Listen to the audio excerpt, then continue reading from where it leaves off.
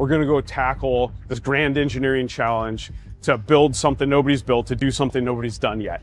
And I was like, I'm quitting my job, I'm taking a pay hit, let's try it, let's do it. The most dangerous part of building fusion is not the voltage or the radiation. It is the whisper that says, you're wasting everyone's time. In a plane warehouse, a startup called Avalanche chases the reaction that powers the sun, but they want it smaller than a Toyota Tundra.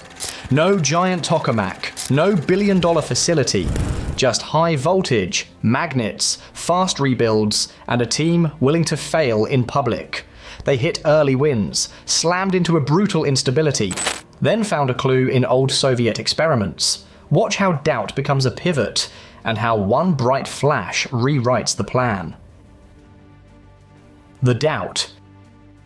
Some days, the team asked the question out loud, are we frauds? Fusion is brutal because you are trying to make a thing work that has never worked in your hands before. When the graphs do not move, fear fills the gaps. A founder can raise money, hire talent, and still stare at a machine that refuses to behave. Avalanche lived inside that pressure. They promised milestones, and then reality hit. They were not going to finish what they said they would finish. Worse, they did not even feel like they had a proper fusion machine yet. Stress turned into anxiety. The plan on the slide deck did not match the metal on the floor.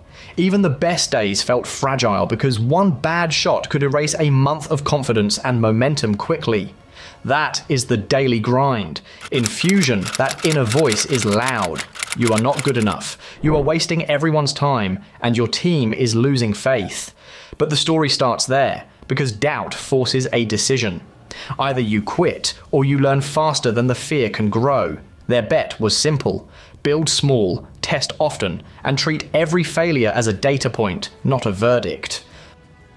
Why fusion? Why small? The founders did not come from nowhere.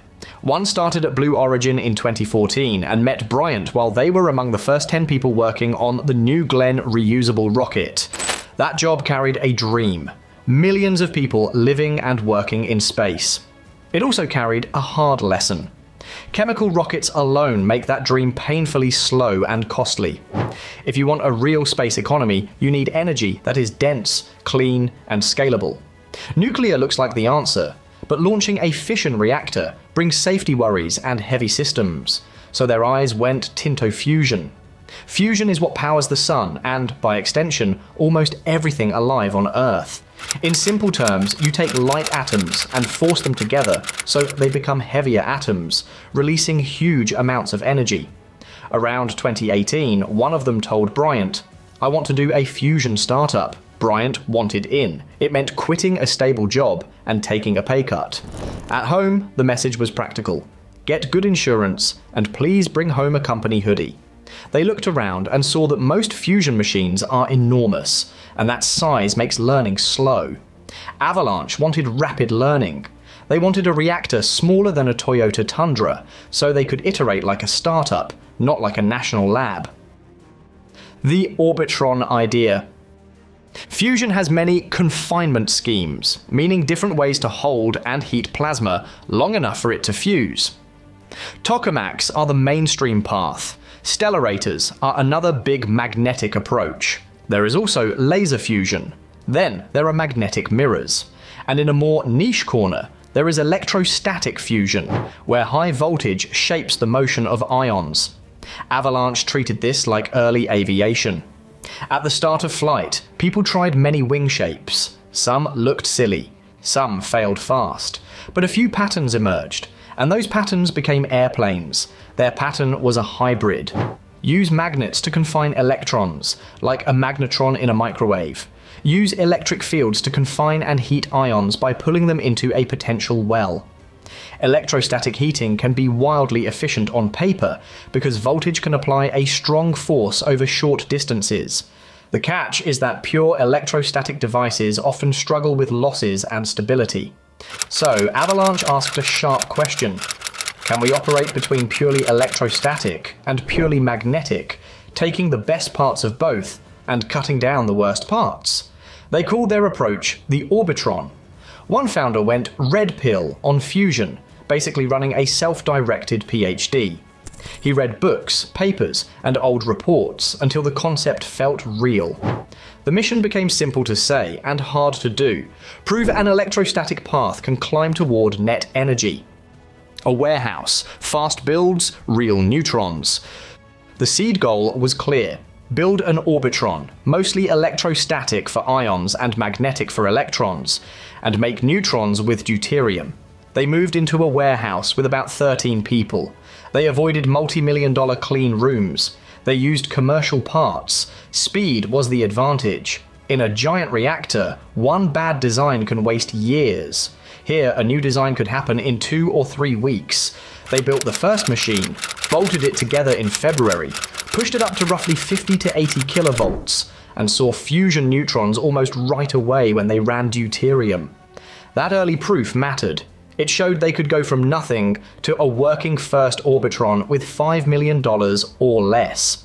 That success helped unlock Series A funding. But Series A was not about a janky demo. It was about doing things no one had done in electrostatic fusion. Increase the voltage per volume, what they call electric stress, so the field traps particles deeper and drives more collisions. Hit 300 kilovolts. Shoot more than a milliamp of ions into the machine. Integrate superconducting magnets, then push plasma density to 10 to the 11 per cubic centimeter. The plan was like a rocket program. Prove each subsystem, then stack them together. They iterated through about 20 designs on the way to 300 kilovolts, building and breaking hardware until the lessons stuck. Getting Series A felt like two emotions at once.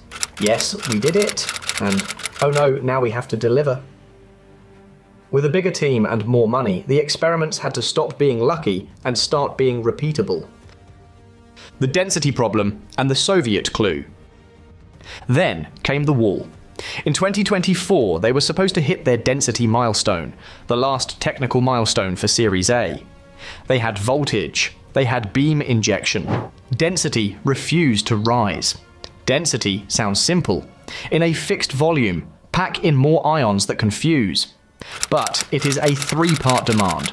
The ions must be dense, they must be hot, and the condition must last long enough to matter. If you only achieve it for a blink, it is not a power plant.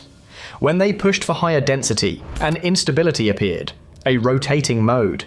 They compared it to a washing machine. Clothes clump on one side, rotate, and the whole machine shakes. In their plasma, that clump meant particles slammed into the wall. The plasma leaked out instead of building up. By April 202-5, the mood turned dark. They admitted they could not stabilize it the way they planned. There was no clear path to net energy in sight. Still, they acted like scientists, not victims. They pulsed the cathode from 0 to 100 kilovolts to learn how the mode starts. The traces looked odd. Their plasma physicist, Eric, suggested the pulses might be spinning up the plasma and adding shear that could calm the instability. One founder remembered a concept from his turbulence PhD. Under the right rotational shear, messy turbulence can be ripped apart, and a smooth flow can form. At the same time, a teammate named Jesus pointed them to Russian experiments from the 1980s and 1990s, including one called PSP-2. Those experiments used strong current pulses to spin plasma quickly, and the shear broke up the turbulent mode. Suddenly, Avalanche had both a theory and an old proof that it could work. Gin, first light, and the number. Once they believed the idea, they moved fast. Friday became rebuild day. The weekend was for baking and setting up. Monday was for tests. They added new electrodes, new probes, and different end caps. They fought vibration that was throwing results off and tightened parts to keep the structure steady. They named the upgraded machine Jin, after Jin Erso from Rogue One, the rebel who stole the Death Star plans. They were borrowing Soviet-era tricks to save their own deadline. The big day was first light, the defining experiment, their Series A final exam. They expected a bright flash as the gas ionized. For a moment, a small volume of gas would be driven toward a fraction of the speed of light. Right before the shot, someone quoted Edison, "Every failure still teaches you something." Another asked what separates a great scientist from a heretic. The answer was proof. Then the flash came, the room erupted, and the real win arrived later inside the data. After weeks of analysis, they measured about 4 × 10 to the 12 per cubic centimeter. They had beaten their Series A density goal by roughly 40 times. A month later, they were running hard, doing dozens of shots in a day, even 50+ tests in one Friday. It did not mean net energy yet, but it changed the risk. The instability that made it feel like a doomed science project now looked like an engineering problem with knobs and schedules. So they kept iterating, aiming higher. More confinement time, more voltage, more energy, and a real climb up the triple product chart. Fusion does not reward confidence, it rewards persistence. Avalanche still has mountains ahead. Longer confinement, higher voltage, more stable operation, and the hard climb up the Fusion triple product chart. But their story proves something rare in energy research. A small team, using commercial parts and relentless iteration, can learn fast enough to change direction before time runs out. They faced the washing machine rotating mode, admitted they were stuck, and then used rotational shear to break it apart. From that, they reached densities once called impossible. Now the real engineering sprint begins, and that could reshape life on Earth.